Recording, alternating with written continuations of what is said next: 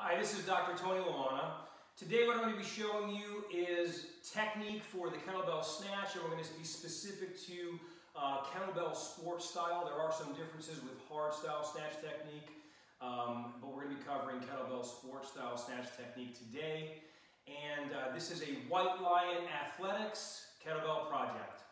Okay, so what we're going to be doing here is, first off, let's talk about grip. So when you grip the kettlebell, you're going to grip with your fingers, okay? And then you're going to wrap your thumb around either the first or second finger. For some reason I can never get around the first finger, but a lot of people can. Maybe I have a short first finger there. And so we're going to wrap our fingers. That's called a hook grip for kettlebell. It's technically a reverse hook grip because we know from weightlifting that we put the fingers over the thumb when we hook grip, but this is what we call hook grip for kettlebell. Again, you can call it reverse hook grip, but regardless, you're going to place your thumb over your fingers, so that's going to be your grip. You want to make sure you don't Hulk grip the kettlebell because it's not going to move very well if we're gripping it too tight. It's actually going to cause slamming on the forearm, and that's one of the things we want to prevent. So let's do the movement, and then we'll talk about a number of facets to the movement.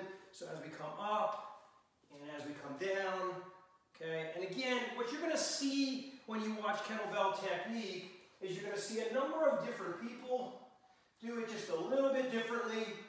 But what I want to give you is I want to give you some key pointers that you can use, some key things that you can use to help develop your kettlebell snatch technique, okay?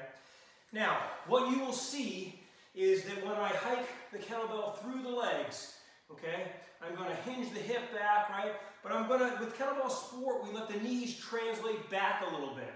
Rather than keeping that really hard vertical shin, we're going to let the knees translate back a little bit, and then we're going to kind of pendulum forward. So you get a pendulum swing instead of more of that hinge type swing. So while I will hinge backward, I will allow the knees to translate a little bit. I'll drive forward and allow the hips to move forward, creating a pendulum movement. You get a nice big arc, and then the kettlebell, as I punch through right about at the 10 o'clock position right there, okay? Because I don't want to punch through here, it's going to slam, the timing's going to be off. If I punch through right about the 10 and let it glide back to where the arm is vertical, stacked, the wrist stacked over the shoulder, okay? We want to keep it, you know, it depends on your shoulder thickness and width. Also your mobility, which you want to work on if it's not good. You want to keep your arm pretty close to the head, okay? As far as translation, right? Because we don't want it to be out here. And again, nice and back. I always say behind the ear. That's kind of my standard because you want the arm vertical with the floor in that catch position. If you watch my hand position, if you look here with the hand position, okay, you can see a couple things. One, I'm stacked up real nice, but look at the angle of the handle of the bell. It's at about a 45 degree. You can see I'm not Hulk gripping either here. It's a nice loose grip, otherwise I burn my forearm out when I'm doing high rep sets, okay? Now when I come down, I don't like, you can flip it over. It's not wrong, but I think it's a lot easier biomechanically on the shoulder to rotate the elbow forward. And as the elbow rotates forward, I let it drop. I let gravity pull it down. Now it doesn't yank straight down. I let gravity pull it down and I guide it in a nice arc.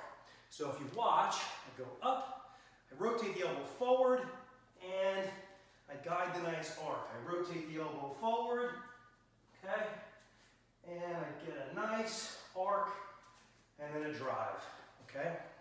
So, a couple of other things here. As I shift and I rotate the elbow forward, I re-grip. So you see I'm in the corner up here, right? I'm up in the corner real nice there. As I rotate, I re-grip. Okay, and you can see where the hand has re-gripped, and it should be pretty well into the fingers. And again, try to re-establish that hook grip as I drive through the legs, or as I hike through the legs. Now, you'll see some variation on this as well.